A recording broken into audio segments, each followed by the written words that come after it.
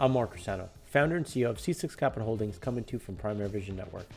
So today we have our EIA show. I'll be back in the saddle now that some of the travel slowed down a bit, and we're just going to cover what's been happening in the market so far. So we want to look at how global builds have persisted and what does that mean, because obviously in the U.S. we had a draw, but when we look abroad, there's been some builds both onshore and offshore, and we want to look at how is that going to change as we continue through the shoulder season, but then start to come into your peak driving period when you have refiners starting to ramp back up and what that's going to look like. And then we want to look at product demand and how that's gotten stronger based on we have spring break, we have Easter, we have Passover, we have a lot of things coming up, which is normally, and if unfortunately I wasn't here for the last 2 weeks, but we would have been talking on how this is the normal kind of March higher in terms of demand, but we want to look at where should we be versus where the EIA is saying and where I think we settle out as we go through the rest of the spring and as we set up for the summer.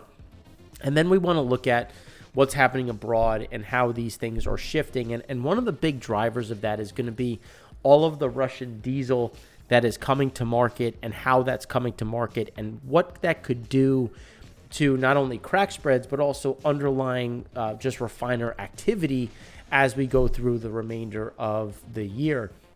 So I apologize. I do have a cold. As anybody who has little monsters knows, we just give it back and forth to each other until they're about 18, and then giving it to someone else in college and then beyond. So just bear with me as we go through this.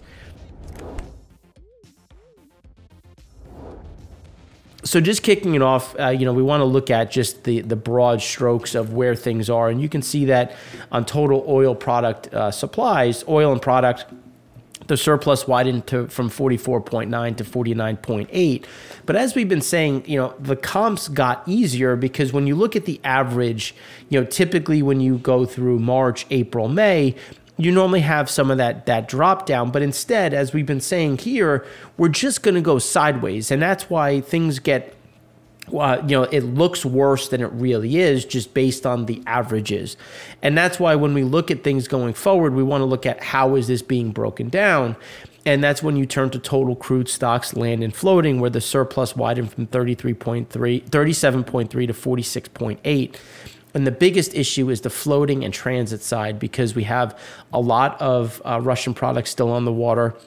We've had some pretty extensive slowdowns of buying out of from the Middle East as well as West Africa, which has left more in the water. And that's created some of these bigger problems where then when you look at the total oil product stockpiles, the surplus narrowed from 7.6 to 3. You can see that the crude side has built up while the product side is continued to kind of follow essentially that drop down. And we see this balancing out a bit where we're going to see some of the crude stocks come closer to the average, but some of the product stockpiles starting to get bigger and bigger as we have, again, the more of that Russian product comes to market. And we have additional slides that we're going to show you in segment 3, just looking at how much Russian diesel has really come to, and gas oil in general has come to the market. So then when we look at land, surplus narrowed from 5.3 to 1.4. We're just seeing a pretty steady increase when you look across all the regions in terms of just following the trend. West of Suez, the surplus narrowed from 15.6 to 11.5, and we expect it to continue to move along that average, with land storage east of Suez deficit narrower from 10.3 to 10, and that's something where we see that again moving closer and closer to the average. On the floating storage side, the surplus widened from 30 to 31.4. West of Suez was really the biggest driver of that, with the surplus widening from 3.5 to 6.8.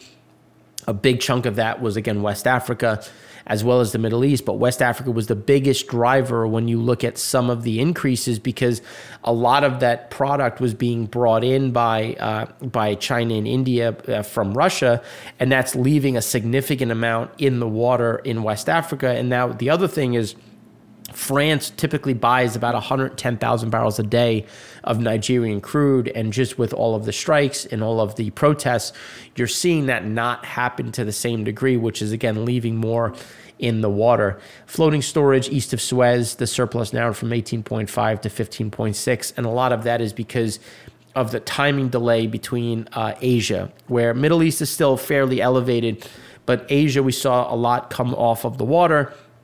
But there was a big spurt of buying, which is going to show up, and again, kind of balance that out as we go through the rest of not so much. Obviously, we're at the end of this month, but as we go through April. So now, when we look at crude stocks, we had a draw of 7.49 million. That's still, again, 23.3 million above the 5-year. You know, when you look at the drivers of it, you had some builds in the East Coast and the Rockies, but you had a small draw from Pad 2 of just 600,000, which is, again, pretty much in line with the 5-year. Cushing had a drop of 1.63 million. But when you look at it, it's only 2.4 million below the 5-year average. It was really Pad 3 that was the biggest driver of this, with Pad 3 falling 6.39 million. And that's, again, when you look at the 5-year average, that's still 27.6 million above the 5-year, but that drop came because there was a big drop off in imports and exports remain elevated. So you had three pieces that really drove this. Just to break it down.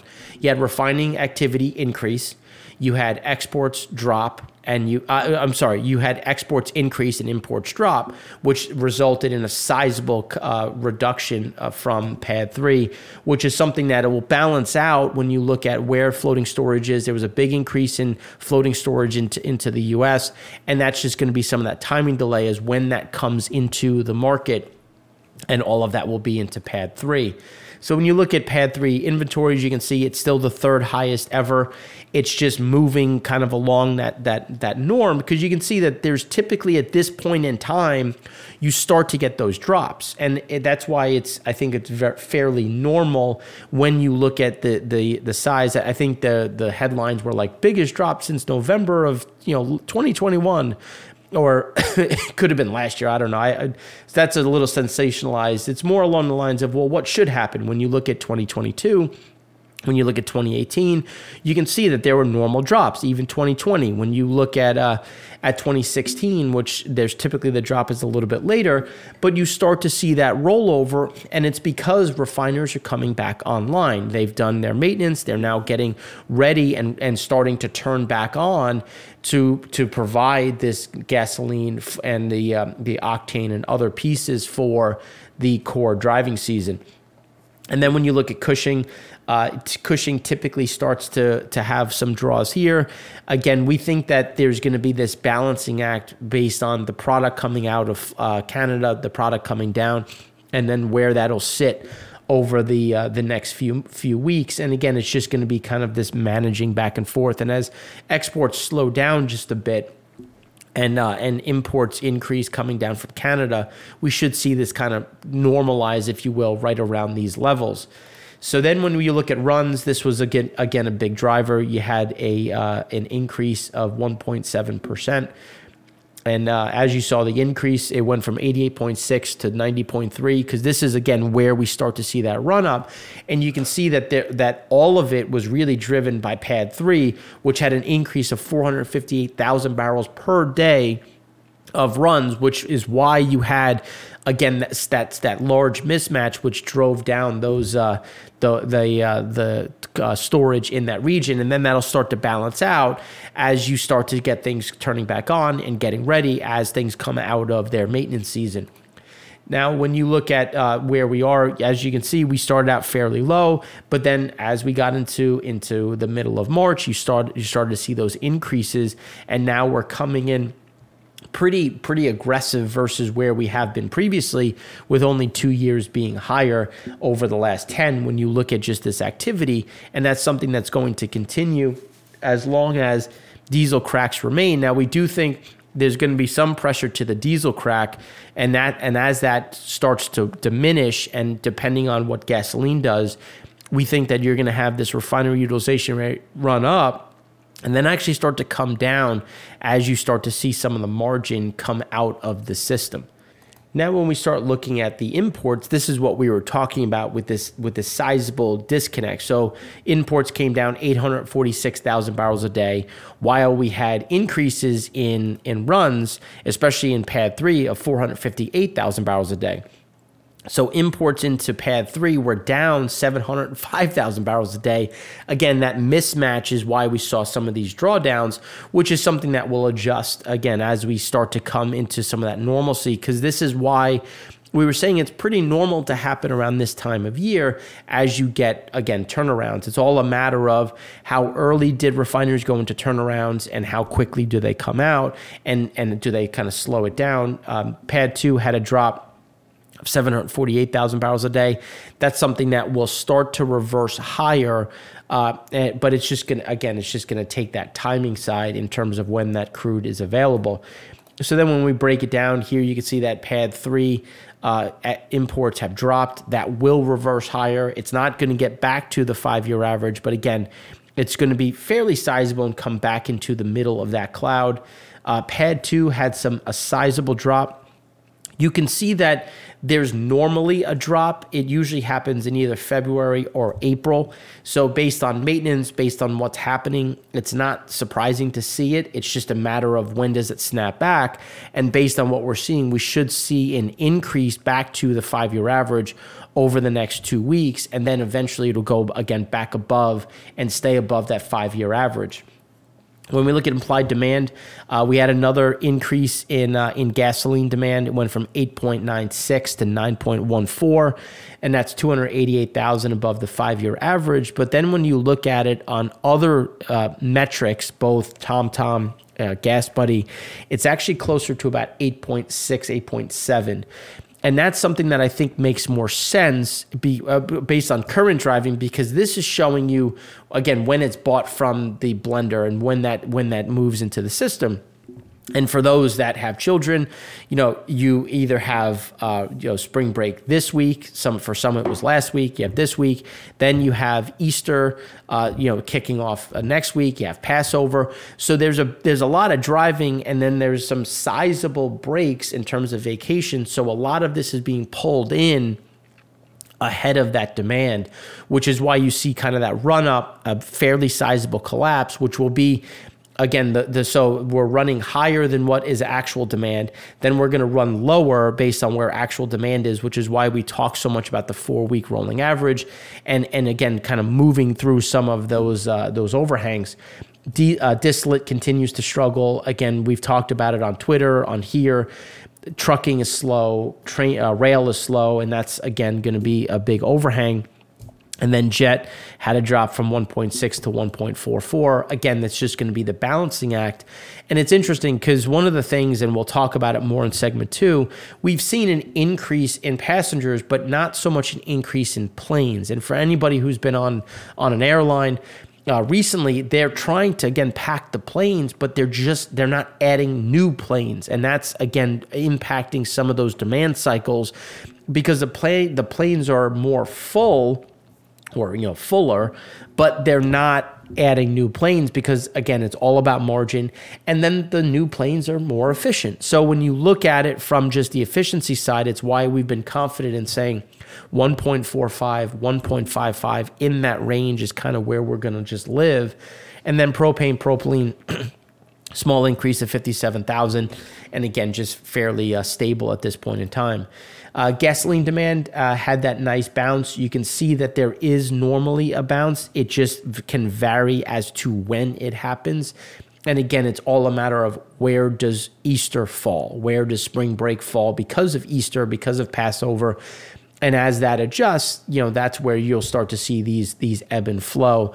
And that's why you get the run up, and then we'll get the normal, the move down, and then you'll get that steady increase until we get to that quote unquote, peak season. So now when we look at crude oil inventories in the US, you can see, again, 4th highest. You start to normally see some of these rollovers, and it's just a matter of when, again, those refiners come back online.